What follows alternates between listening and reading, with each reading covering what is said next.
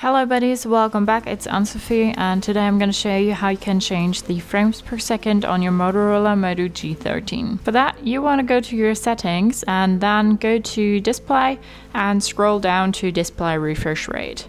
Right now it's set to auto, but you can also set it to 60, and if I scroll up and down you see how that looks.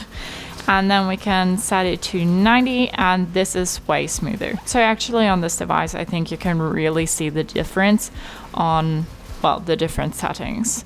But you can also set it to auto and then it's none of your problems. Auto just means use AI to always show the optimal refresh rate. And also note, the 60 is less smooth but ideal for a longer battery life, and the 90 is the smoothest but also consumes more battery life. So that's up to you, whatever like your preferences are.